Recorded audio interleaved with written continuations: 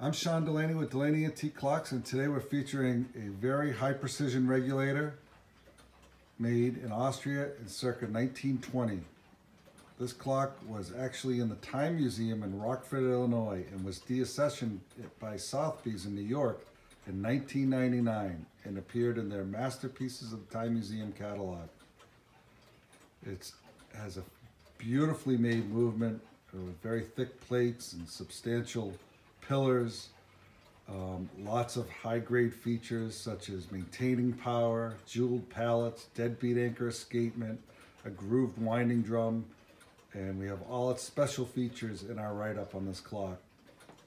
It has a fantastic astronomical dial. This subsidiary dial features the hours, and the outer chapter ring features the minutes, and the top subsidiary dial features the seconds. I love the way this clock winds. It winds through the hour hand, where you insert the key like that, and you wind the clock, wind the weight right up.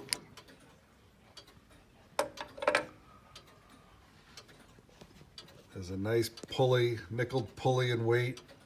What's most unusual about this clock is certainly its pendulum rod. It's made of quartz.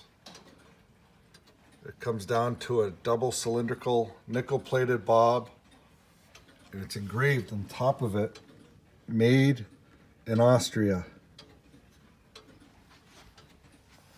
Has a beat scale and then 4 brass leveling bolts. 2 at the bottom and 2 at the top. It has this beaded edge here that actually fits into this channeled groove on the inside of the door.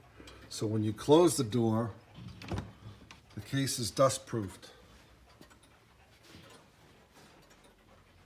Has 3 glasses, 1 in the front and 2 on the sides that are all beveled. Just quality. It's one great timepiece. If you like beautiful antique clocks, please visit DelaneyAntiqueClocks.com. Thanks for watching.